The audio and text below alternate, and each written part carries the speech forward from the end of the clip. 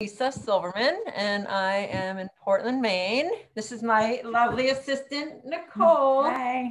She's going to help with behind the scenes work and video stuff. Yeah, it was so great to hear Jamie. I don't know if I've met him in person, but definitely over the last however many years Facebook's been happening, we've been friends, and I agree with Clara. His stories recently have been really, really beautiful. I'm glad to be here this morning teaching about seaweed. It seems like you guys, I'm speaking to the choir here. Is there anybody new to macrobiotics in this group? Do you think, Gana? I don't know. Let me look through.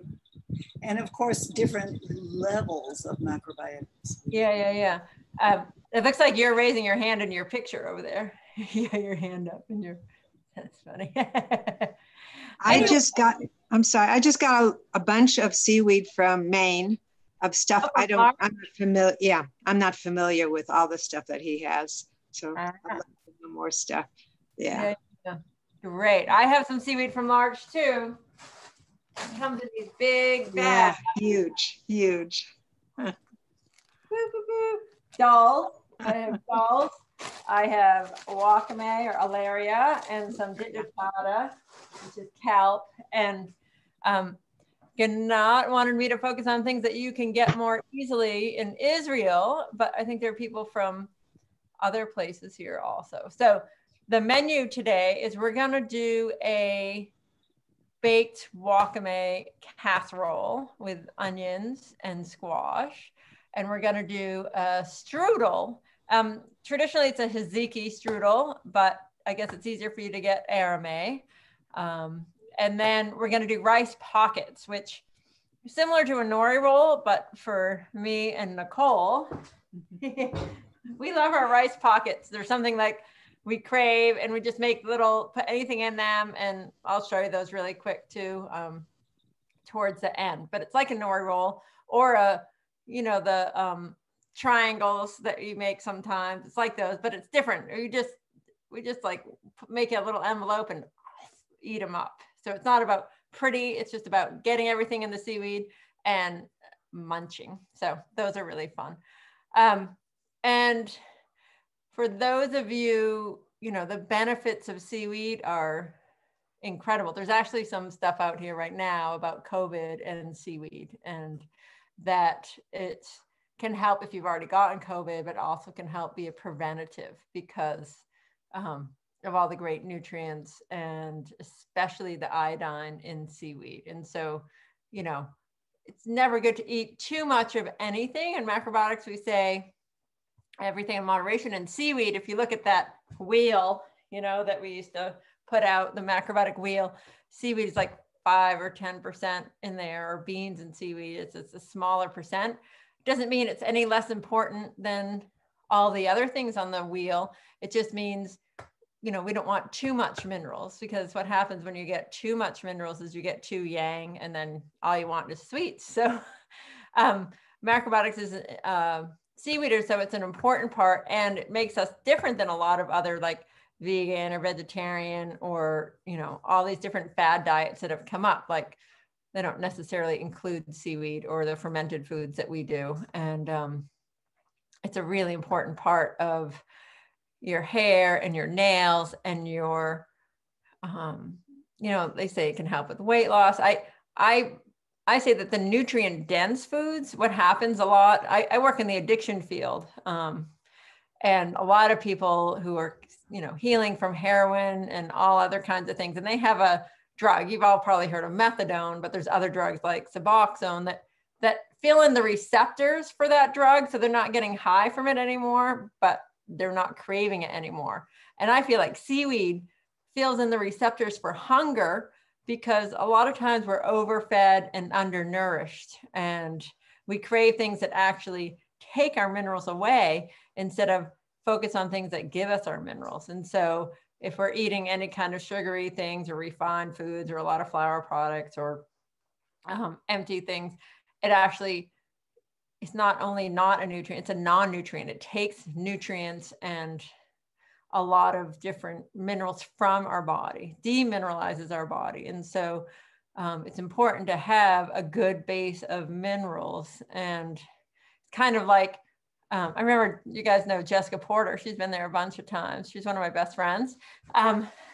She used to say, it's like if true north is a huge magnet and that's your destiny, you know, when you're mineralized enough, it's almost like you're pulled to your true north. You're magnetized to what your life purpose is, what you're supposed to be doing in life. And a lot of times when we have things that are more, make us wishy-washy, or, you know, eating refined things or sugary things, and we can't make any decisions, we're just sort of like lost. You know, that's the opposite. We're like, we can't sort of get out of our own way to see what our true north is anymore. And so making sure that we're getting a good mineral base, and a good way to do that is adding sea vegetables to your diet. And so I've heard that the ones that you can get mostly in Israel are wakame, and the other one is arame and kelp. Are those the three that you can get mostly? Yes, Claire. Hiziki also is hard to find everywhere. Go ahead. And nori. Oh, and nori, great. And I am doing nori. So yeah, I'm using nori.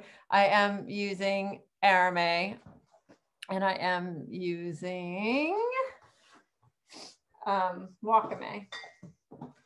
So there's a couple of ways you can get wakame. We're going to start with this baked dish because it takes longer. I've been cooking all morning, so everything is actually all done, but I'm going to demonstrate what I've done. And I'm going to be like Julia Childs, like, here, Nicole, she's going to put it in the oven. I'm going to like, ta-da, it's all done. So, you know, I'll try to do my best. I don't have the accent or whatever she has, but. Oh, yes, you have to speak like this. Oh, yes, I have to speak like this. Oh, maybe yes. I get Nicole to speak with me. So the first dish, now you can find these recipes. I can send them to Ganat, but I don't really use recipes much. A lot of these things, like the casserole, I learned in my first macrobiotic class at the Kushi Institute, probably with Carrie Wolf or Diana Voley. And they had this whole thing about not having any recipes. They would just show you how to do it, and that was it. And they give you a list of ingredients, and they wouldn't really do anything else. And then Jessica Porter put the wakame casserole in her book, The Hip Chick's Guide to Macrobiotics. And I did do the test kitchen for that book many years ago when it first came out. Before it came out, we went through all the dishes and made sure that the recipes were right. And so she put this recipe in there. And then Christina Perello, in her book, Cooking the Macrobiotic Way, or whatever, it's one of her first cookbooks. She did Jim's tzatziki strudel in there. And I've sort of taken the strudel part and made it gluten-free. And I've used coconut oil. Oy, you don't have to, but it makes a really good dough. And it's all Jamie's fault, because the other day he made an apple strudel with quinoa flour and coconut oil. I'm like, well, if he can do it, I can do it. So that's what I've used, but you can also substitute a safflower oil. Christina Perello loves to cook with an avocado oil. You know, you just don't want to use lard. No Crisco. But it's funny because coconut oil, it really does. It does a nice job for a crust. And so let's go. I mean, I'm going to go, you know, to basics about like cutting an onion. This beautiful onion is from our local farmers market, Goranson Farm. It's really, really one of my favorite places to get stuff. And so let's see, I'm going to show you my cutting board now. I have my NHS knife, which I've had since I went to the Kushi Institute almost 30 years ago. It's really outlasted a lot of things. Keep it nice and sharp. So you'll notice you have a root end and the top end. We like to cut it from root to top. So if you cut it lengthwise, Okay, and then you just cut a little bit off the top. I don't cut the bottom, I leave that there to hold it together.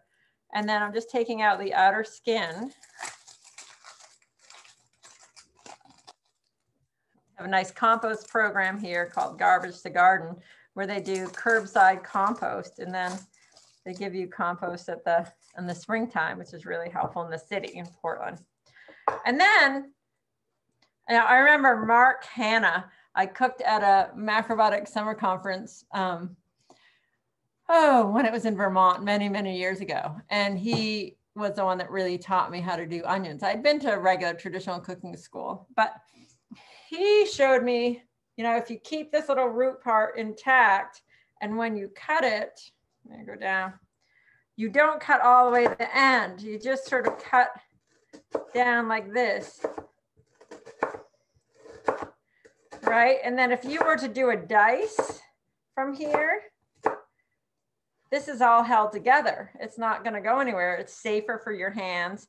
And maybe you do a cut this way and then you dice down. But we're just doing it. We're just actually doing it like this for our dish.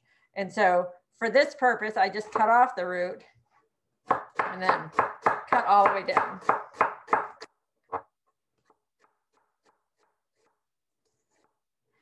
Okay, and I'm going to give this to Nicole. What she's going to do is just simmer the onions for about 5 minutes to soften them to go in our casserole. Okay, so she is going to take them and simmer them on the stove with just a little water and a pinch of salt, just to take out the sharpness and soften them some so that when they bake, it's an easier bake. The other way you could do it is caramelize them if you want them a little bit sweeter. If anybody knows how to caramelize onions, you're basically want to burn them a little bit even. You heat up your pan. You always want to, I'm going to start crying now from those onions. I work a lot at the Kripalu Center, if anybody's heard of that. It's in Western Massachusetts, and I assist the chef there. And he always says, it isn't a Kripalu program if you don't cry. And we have, 30 stations set up and everybody's learning how to cut their onions and everybody's bawling because we're cutting up onions all together. But anyway, you could caramelize your onions first if you really wanted to take it to the next level of sweetness. We're just like kind of cooking them for 5 minutes to just take out the hardness. And so that when it's in the casserole and in the oven, it's going to cook more. I've soaked my wakame here. You can get wakame already. Has everybody seen this? Where it's like the wakame pieces where you can get it and then you reconstitute it. You don't have to take out the spine or anything. It's really quick for miso soup and stuff. Or you can go to our friend Larch or get it in its whole form. This is called alaria as opposed to wakame. And this one, it does have a little stem in it. You see the stem right there? A lot of times when you reconstitute it, if you're getting it from Japan or something, which a lot of people don't want to right now because of the spillage of all kinds of stuff. But if you get it, the spine is really, really thick. And so what we usually do is reconstitute it, cut out the spine, and then cut up the little pieces after it's been soaking for a while. But with this alaria from Maine, the spine is just so small and delicate. It's not like tough like the one from Japan. And so it's really easy to eat it. And good for your spine. I mean, you don't want to get rid of the spine. It supports your whole system. And one of the other benefits from seaweeds is that it helps sort of release some heavy metals from your body, and it also helps with radiation. All right. Is there anybody here that is not exposed to radiation every day? We're getting exposed right now, sitting in front of our computer. Remember your parents used to say 6 feet away from the TV, and now we have these screens like right up to our faces. So to protect us from this kind of radiation too, a little bit of seaweed every day is really important. So we've already reconstituted our seaweed and we're boiling the onions. What we're going to do is we're going to put that all in you know, some little casserole dish, if you have the kind that has a lid, that's the better kind. You know what I mean? I made it earlier with my one with the lid, but I'll show you afterwards. Otherwise, I mean, tinfoil is not the greatest thing, but if you can find some kind of way to cover your thing for the first 30 minutes, when you put this in the oven, you want it covered. And then you take the cover off for the last 15 minutes. And so it's better to have some kind of casserole, like a Pyrex thing with the actual lid. It makes it so much easier. You put it all in with the lid, you take the lid off, and you cook it for the last 15 minutes. So what we're gonna do is when the onions are done, we're gonna layer that with our wakame, and we're gonna use a little bit of the wakame soaking water in there. And then we are going to add some butternut squash. That was the other thing. Ganat said that it's easier for you to get butternut, but maybe not delicata or a kabocha. Are those things harder to get for some of you? Yes. So I do have a butternut squash, a really nice one from that same farm. It's organic. I'm not gonna take the skin off. You can if you don't like it, or if it doesn't, it's not organic. For this dish, I'm gonna give this to you. For this dish, you really want like thin slices. I think I'm gonna do quarter moons. And so I'm just gonna do like little thin.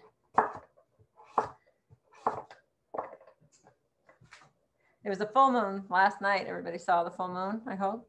I watched it rise. The Halloween, I guess maybe we don't celebrate Halloween in Israel, most likely, right? But I was in Israel a year ago, May, with my mom for the very first time. And it was very exciting, although I went with a bunch of older people, and we either went to the dairy restaurant or we went to the meat restaurant. And so I was stuck with eating hummus every day because I was like, can't we go to the vegan restaurants? Which I guess, you know, there's tons of them in Tel Aviv and so forth, but they weren't into that. So I ended up eating a lot of hummus and some falafel. So I'm just cutting my squash pretty thin.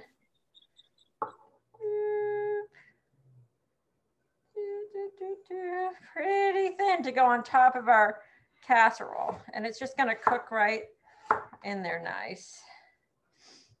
Okay.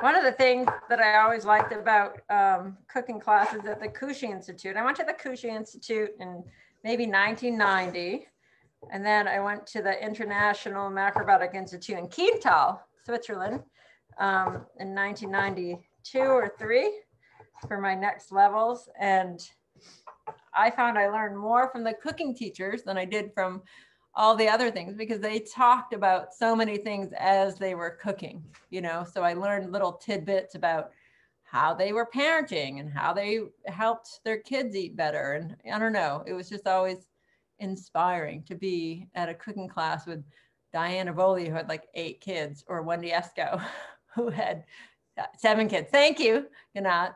Wendy Esco had, how many did Wendy have? Hard telling. She doesn't know that one, but you know that Diane had 7. And Wendy had a lot of kids. I met a lot of the Esco kids. Anyway, you know, and you would learn about women things. I mean, you would learn about so much from the cooking teachers. It was great. So we're just waiting for our onions. What do you think has been 5 minutes? This is the third one to be a little bit soft. Just a little soft? Yeah. Okay. Okay. So our onions are coming. We're just gonna put them in the bottom here. Do you want to? Yeah, you can put it here, and I'll put it. Everybody needs a Nicole in their house. At the Kushi Institute, there used to be our favorite assistant. His name was Tony, and he was a retired cop from Brooklyn. And I remember my friend Allison and I went to his class, and she goes, I want a Tony. And then she goes, can I be your Tony, Lisa? So it was very cute. So our onions they're soft, see? They've softened up some. So we've got our onions. I'm going to take some of this water here and dissolve our tahini. So Warren Kramer, you guys know him, right?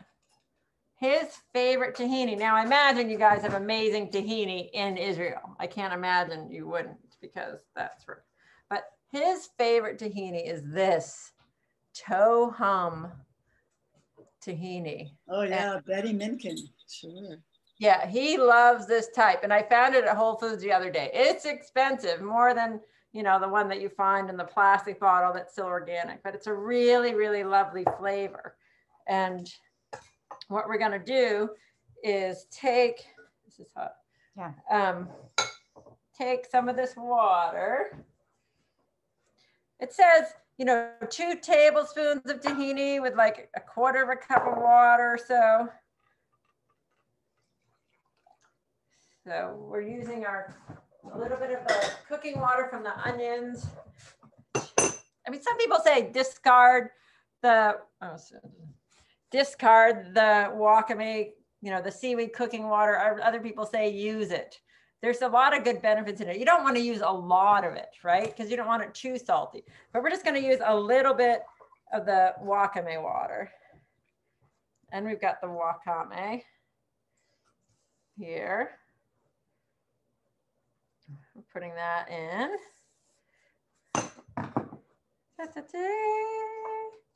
Okay, and then I'm going to whisk in the tahini. Wakame are you using? I am using this type.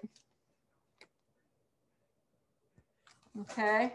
But how much of it? Oh, I don't know. In the recipe, it says, since I don't follow recipes, but in that recipe, let's see, cancel notes. You know when they update your phone and then you can't find anything? I hate that. Okay, so I'm gonna read the recipe too so you can take some notes. 2 cups of onions in half moons, 1 cup of wakame soaked, 2 tablespoons of tahini, 1 teaspoon of shoyu, and 1/2 of a small butternut squash. Okay, so that's the recipe. And I'm going to email it. Well, afterwards, I'll email it to Ganat so that she can either get it to you in the chat box or something like that. All right, so I'm going to take the tahini,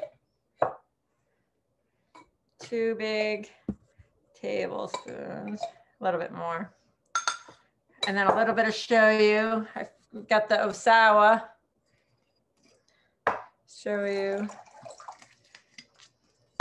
And then a whisk.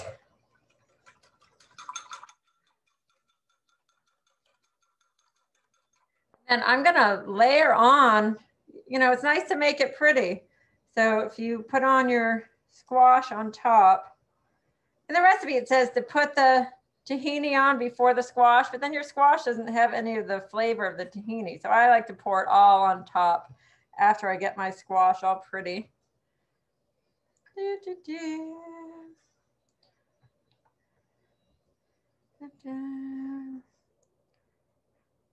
So, you know, get creative.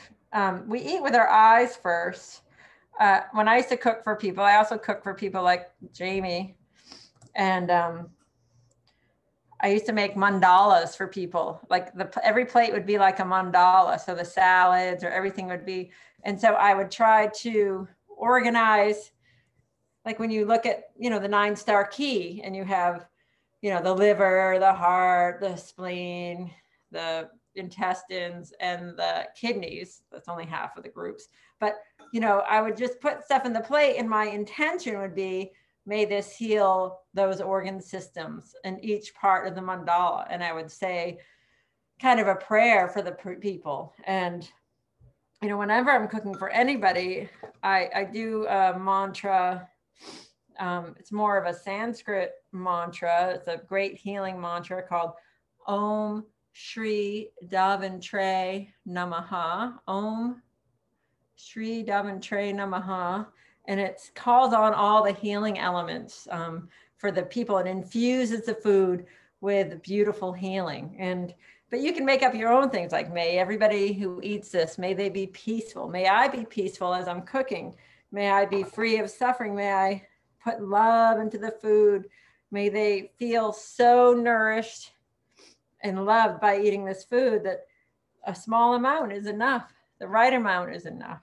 So putting your intention into the food and adding love, it's the most important part. If you look at, Evelyn Couchy's original cookbook there, she talked a lot about the different parts of cooking, and most of it being attitude and like being in your hara as you chop, and really getting your energy. Your ki should be really strong as you're cooking. And so making sure that you're, doing doin daily and getting up your own energy, because you're the one putting healing into the food. That's the most important ingredient right there, is the healing. Okay. So this is what it looks like. And then we're going to put the tahini sauce on the top. We're going to cover it and bake it for 30 minutes, and then take the cover off and bake it for another 15. And you can put the cover on. Put the cover on top. Make sure that. And then after 45 minutes, it's finished. So this one has a lid, so it's really nice. You take off the lid, and this is delicata squash, because this is my favorite squash. But this is the finished product, and it's sweet and delicious. And you want the liquid to cook out so it dries out some. And you can also put some toasted sesame seeds on top as a garnish, which is really nice. Okay, look at that. We got one dish down. All right, our next thing. So maybe we could take this away. Oh, well, we need this for maybe we'll put this stuff in here.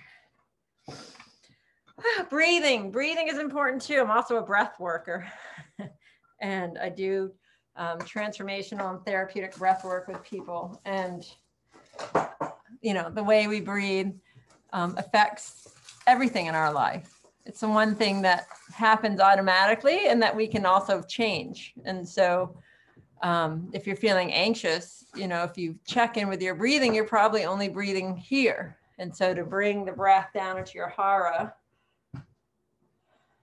to bring your energy down, you can, move from that anxiety more into an embodied way of looking at things. Or if you do alternate nostril breathing, you get out of that small mind, which is making a problem, into the great mind, which already knows that everything is handled and that all will be well. Our next dish is going to be our strudel. So I've already made the dough. It's in the fridge. Didn't get too hard, did it? Oh no, good. So I made the dough, and what I did is I used a combination of millet flour and quinoa flour. So it's gluten-free.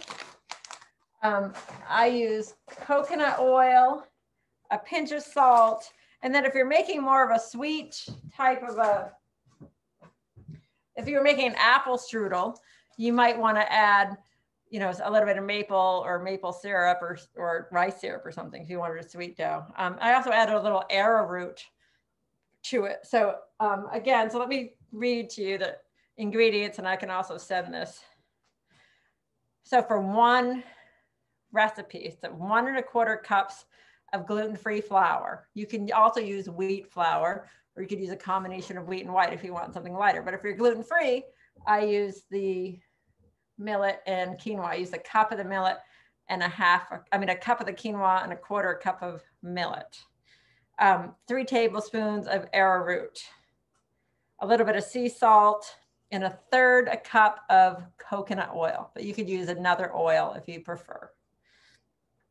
2 tablespoons of maple syrup or some kind of sweetener if you want to make more of a sweet crust, and 3 tablespoons of ice cold water. So what I did is I put everything in the food processor and whipped it up, add the water at the end, and it's done like that. It's so easy. But if you don't want the electric energy in your food, you want to do like a regular crust. You want to sort of fork in the coconut oil so it's like pea-sized pieces. And then you add the cold water until it makes a dough, and then you make your dough for yourself. And so I'm going to take a little bit of flour, put it down. Put it on top. So I'm going to roll it in between the parchment paper just because it, and we want to start with kind of a square, or I mean a rectangle sort of thing. Because since we're making a strudel, we're not making a pie. We don't want it round, we want it in a rectangle. I'm going to take another piece of parchment paper on top. This is compostable parchment paper. This is nice. Maybe we can move that over the way. And then we're going to roll it out. And we're going to roll it both ways.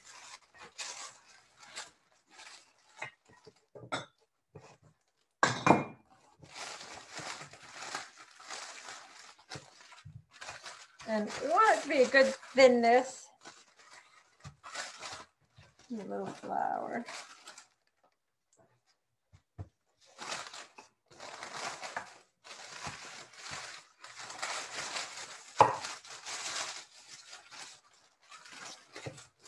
Okay, so we're going to put this aside for right now. And well, I'm going to show you the assembly of this, and then I'm going to show you how to make the filling. I already made the filling because you want it to be cool when you add it to the dough. Okay, you don't want to put hot filling into the dough. So I'm just going to show you like the rolling of the strudel, and then I'm going to show you how to make the filling. Okay, but this is the filling here. And because I didn't have, right now we can't find arame in stores. So I didn't have enough to make it twice. So I have, this is hijiki, and it was actually given to me by this beautiful Japanese neighbor many years ago. And she didn't know any English. She lived right next door to me. And we kind of would talk a little bit. And I looked at her one day and I said, macrobiotics? And she goes, Micho Kushi? She was my neighbor in Portland, Maine. And we became best friends, and we figured out how to communicate together. And she helped me make tofu from scratch. We made miso together. She moved back to Japan, and she's passed away a few years ago, but she gave me all of her seaweeds when she left. So I have hijiki from before the arsenic days. So we have some really good hijiki here that I also going to show you with arame. So this is the filling. It's sauteed onions, carrots, and I used a little bit of Japanese sweet potato. Just adds a little bit of sweetness. So I cut them all in matchsticks. And then I'm just going to roll my dough.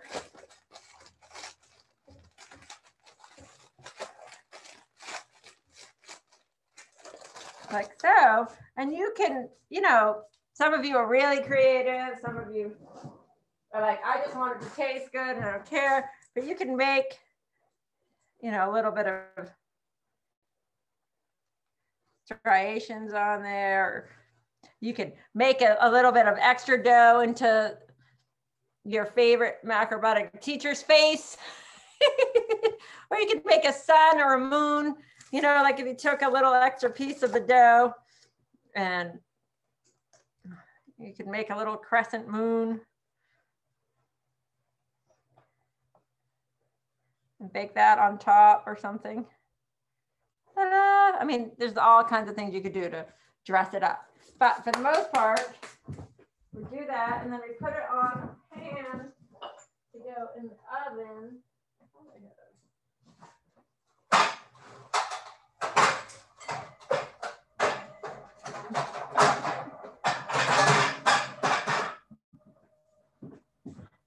And you can put it right on top of the parchment paper so it doesn't stick. And you go, voila. And then you bake it for about 25, 30 minutes. And when it's done, dun, dun, dun, dun. Oh, it went for a dive, but it looks like so. And it's nice and baked and beautiful. And the crust is delicious. It's such an amazing way to kind of, like Jamie was saying, that there are all these people who don't like beans. There are also people who don't like seaweed, right? I don't like the taste of seaweed, but this is a great way to help people like seaweed. And so the filling for the inside of that and the, I mean, is there anybody here who hasn't made a regular aramé dish with just like, you haven't, Ellen. Okay, Ellen, this is for you. So what you want to do is you want to wash your vegetables. You want to make some matchsticks. Where's my tea?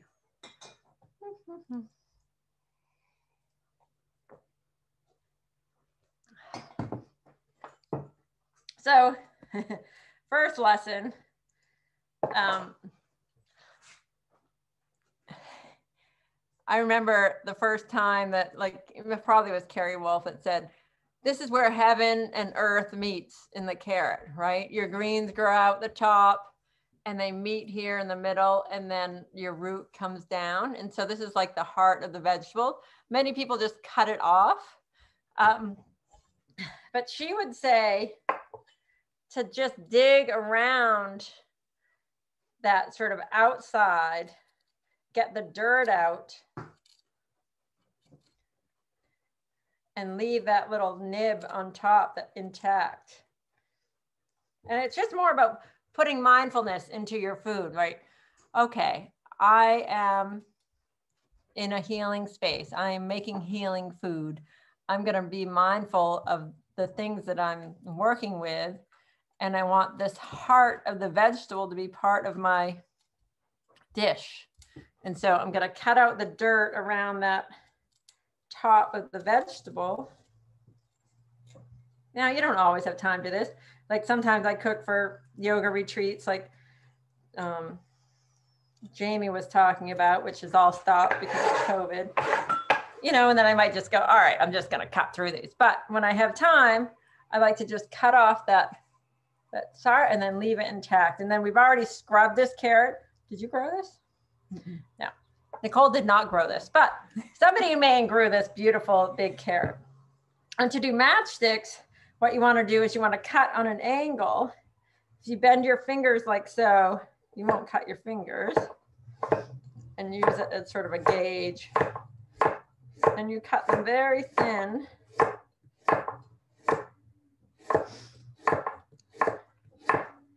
How are we doing on time, Ganat? Oh, she's gone. She's abandoned ship.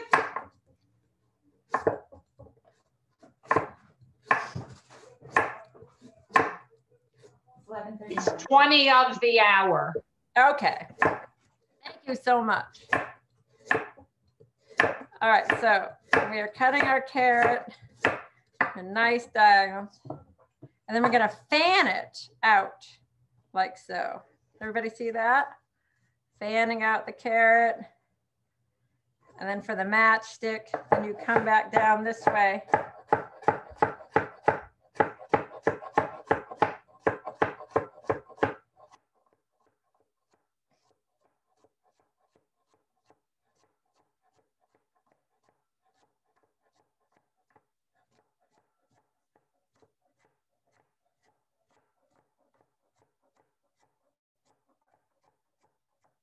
Like so.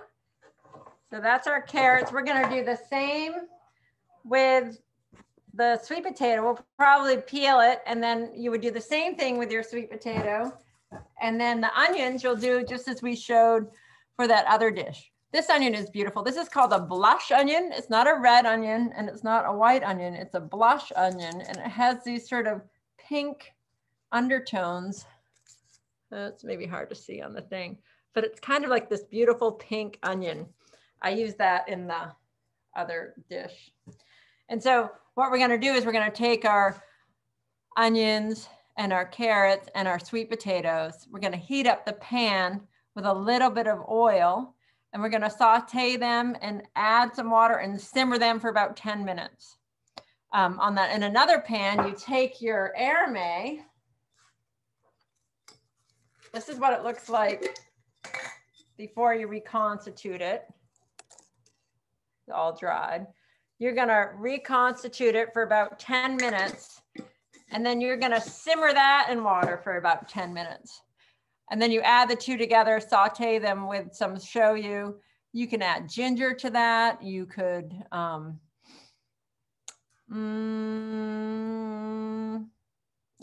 you just wanna cook the water out at the end. And that's your filling. So that's, I'm not gonna go into all the details about that, but if, in the recipe, it'll go into details that I send to Ganat. But the basic thing is like getting your vegetables the right size, sauteing them. And when you cut at an angle like that, in macrobiotics way, they say you're cutting on the angle. So yin and yang, both parts of the energy of the vegetable are getting into each bite. If you want to get all up there. So the last thing we're going to show is the rice pockets, and then maybe we'll have time for questions. So this can all go. Maybe I'll save a couple of carrots. We can put them in the rice pockets. Okay, so rice pockets. You don't need a nori mat. I'm just going to put it down so you can see. When you buy nori, sometimes it says toasted, sometimes it says it's not toasted. If you don't buy it toasted, you need to toast it. And how you would do that if you have a gas stove is you take the sheet and you just sort of toast it over your open flame a little bit, and it turns from a black to a green. But if you can't do that, it's better to buy the toasted stuff for nori rolls, okay? Or for rice packets in this case. And just like when you're making nori rolls, there's a rough side and there's a shiny side. You want to put the rice on the rough side.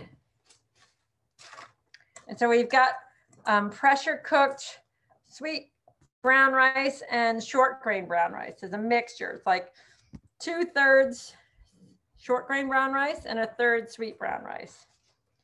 And you want to put it in the center so it's kind of like in a square. Depending on how much stuff you want to put in, you don't need a ton. So you've got your rice. So you've got your brown rice, right? Your whole cereal grain. Now, we cooked up some tempeh. Basically, what I like to do is heat up a pan, put a little toasted sesame oil and brown the sides, and then simmer in a little water and soy sauce for like 10 or 15 minutes and cook out the water. So it's like digestible and a little bit salty and crispy. So we've got a little bit of tempeh. I like to put some sprouts in there. We've got some spicy radish microgreens. Sprouts are really great in the springtime, but they're also great when you're feeling like you need a little springtime in your day. You're feeling stuck in the winter and you need something to enliven you. You need a little bit of upward fun energy. So, you know, a little bit of sprouts. You put a little bit of umeboshi paste. I just like to put a dab of that in there, just like your old, they used to say that those little brown rice rolls that you make, just put a little spit in the center. The triangles and stuff you could keep for like a week when you're traveling or something. It's always funny. And then you can put anything in here. We have some greens. Actually, I have collard greens growing in my garden. We just cut these out and we blanch the little collard greens. I also have some lovely curly kale in my garden. And so we just boiled some water with just like a couple of grains of salt, simmered them and took them out. So not for a long time, just enough for the bright green to come out. Have you ever seen Denny Waxman cook greens? It's so that the nutrients come to the surface of the greens and they turn a bright, dark green. So we've got our light vegetable greens in here. And then just a teeny bit of tahini. And you could also put gamasio in here if you want a little something. Okay, so that's gamasio. So then for the rice packet, you fold one side. You get the other corners a little bit wet. You fold the other side like an envelope. The other side. And then the top. And so it's just like a little rice pocket envelope. And then you eat it. So you can put anything in these. We're even going to put in some of that squash dish that we made in the oven in here, which is going to be really delicious. So this is a great thing to bring to work. Great thing for kids. And it's delicious. So, questions, comments? You didn't mention the temperature of the oven when you baked. 350. If you have a convention oven, you could like do it quicker. But I find when I used to make hijiki strudel, I haven't made it in years because I went gluten-free, but now I'm going to use this recipe. How do you not overdose on that? I could eat the whole roll, and it's not good to eat that much seaweed. That was one of my favorite dishes. you have to have a big party, which is hard in COVID right now. But you have to have enough people over so it gets all eaten one night and everybody only gets one serving. But you know, I found it freezes very well. Mm. It freezes well. So yeah, it is delicious. Thank you. How much seaweed should you eat in a day? So how it works usually, so nori, you could have up to a quarter to a half a sheet a day of nori, and that will give you a lot of great stuff. So you could make one of these packets a day, or 3 times a week or something, and that will cover some bases. The alaria or wakame, we usually use it in soup. So you reconstitute it and make it in your miso soup. It doesn't, you don't have a lot of it, but you're getting the whole essence of it in your soup. You know, the soup, the miso soup kind of recreates the atmosphere of the womb that you grew up in for the first 9 months of your life, they say. But you're getting the alkalinity of the miso and the seaweed. So a little bit of that in your miso soup. Kombu, we usually use like a stamp-sized piece when we're cooking beans. Sometimes we make a vegetable dish of aduki beans, squash, and kombu, and we might use like a 2-inch piece. But that's used in cooking regularly in different things that we're cooking, the kombu or kelp. And then the arame and the hijiki is really like once or twice a week. It's pretty concentrated. So if you have a little bit every day in something that you're making, then you're going to get those nutrients so that your brain is saying, I'm not overfed and undernourished. I am nourished and I don't need to overfeed myself. Those are surprisingly small quantities. Yeah, you don't need a ton of it. You don't need a ton of it because it's so potent. Especially if you're having a half a sheet of nori every day, you're getting a lot out of that to begin with. But you're having a small amount in your seaweed like thing. one roll? Yeah, like a roll. You're getting your, you know, daily in a miso soup. You know, like how much wakame do we put in a miso soup? Like, you know, maybe a piece like this. Yeah. You put, Claire only puts this much. I put a little bit more. And then, go ahead. I have a thyroid problem, and you have to be very careful with seaweed if you have an underactive thyroid. Can you hear me? No. Thyroid. Oh. Why You're not? just a little muffled. Try saying it again. You have to be careful if you have a thyroid problem, as seaweed can do your thyroid in. Oh, And right. I would not have too much. I would not have it every day, especially if you have an underactive thyroid. Yes, That Dulse is would be supposed to be perfect. very good for the thyroid and a little bit of iodine. So It can overdo. You yeah, have to be very small amount. careful. So it's sort of like if you were a homeopath, you know, in homeopathy, they use a little bit of the poison to treat the thing. And so, you know, using very small amounts is actually helping to balance it out. But yes, like you said, not too much. And in those cases, you know, you would like to see a macrobiotic counselor who could go into detail about, oh, if you're hypo or hyper, and these are the best things to do with your seaweed doses. It's great to find, you know, one of those people like Jamie or Warren Kramer, they would tell you exactly like the amounts, etc., for specific problems. But they actually help reduce the size of tumors and fatty cysts in the body, fibroids, all kinds of things. Help to release the heavy metals. Yes, Gana. Are we done? Just about. What do you do with Dulse? Oh, so many things. If you have kids who don't like seaweed, Don't have kids. I mean, they're all grown up. they're all grown up.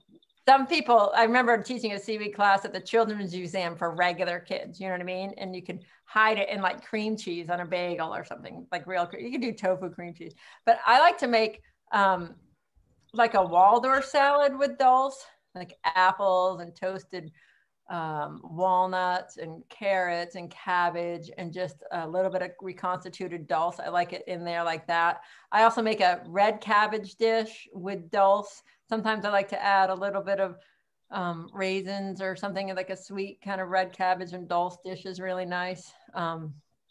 You can put it in soups or salads, or it's more of like an add-on. And there's this smoked apple with dulse, which I sometimes could put in like tempeh tuna to add that little flavor of the seaweed and the smoked flavor.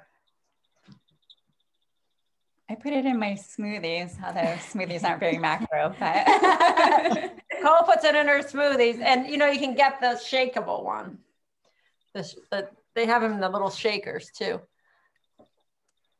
Well, what can I say? This has been amazing. It's so easy with you. I mean, we could just continue. It's just so smooth, and I just appreciate it and you very much.